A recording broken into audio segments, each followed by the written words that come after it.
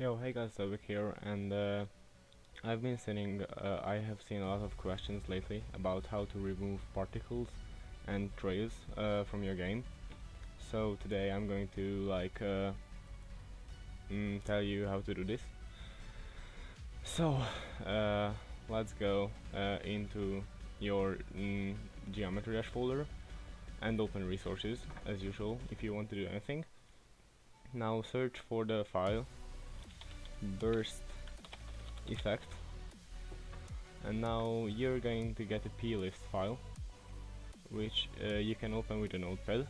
So let's open it and search for max particles. You can also search here, like find and search max particles if you want to. I can type, so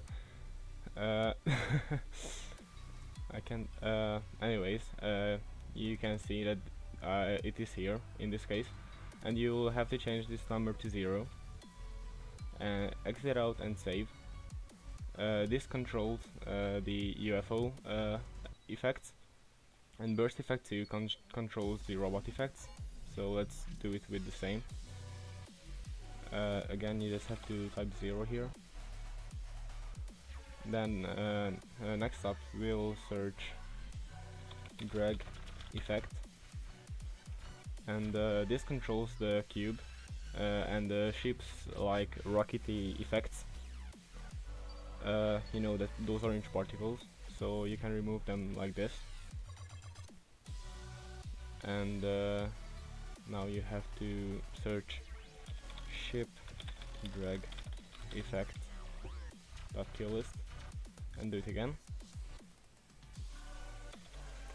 0 again, save it. Okay, so search for streak. Yeah, I'm already here, as you can see. This is streak. These 4 files determine the trail, and if you're not sure which trail you have, just make this at all of them. I know that I have streak 04. And now open this with paint.net or anything like this, and you will see this. This is your trail, and what you want to do is just fucking like delete the whole thing as it is and just save the file. Then exit out, and now we can go into geometry dash. Okay, so we're back with GD Kappa. I didn't mess up, shut up. Just grab a random level. Let's grab, I think, Theory Everything 2 will be perfect for this.